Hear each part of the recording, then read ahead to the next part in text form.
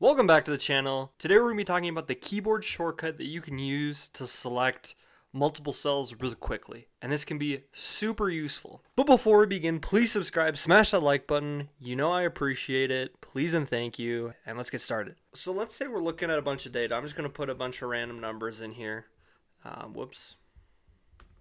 So there's different ways to select it. You can click on the cell and individually select each cell, or you can click and hold and select them. But if you have a huge amount, so let's say you have, 514 data points, right? Well, sometimes it's annoying to sit here and scroll all the way down to select them all if you want to copy them or whatever, right? So what you can do is there's a nice keyboard shortcut. It's Control Shift, and then you hit the down arrow. And it will select all of those cells up until a space. And if I were to hit that same keyboard shortcut again and again, then it will highlight the rest of those cells until the next space.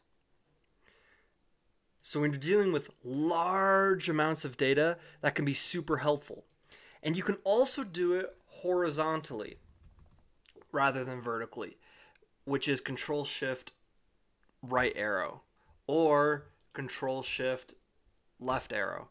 And you can do the same thing from a certain point. So say you actually only want points 110 and up. So you can do Control Shift up or Control Shift down to go back and select the ones that are below that. Alright, so this was a super quick video. I hope you found it useful. It has helped me out so much when looking at data and manipulating it and needing to copy, paste, and add things to different spreadsheets or different pages within a workbook. And that shortcut has saved me so much time.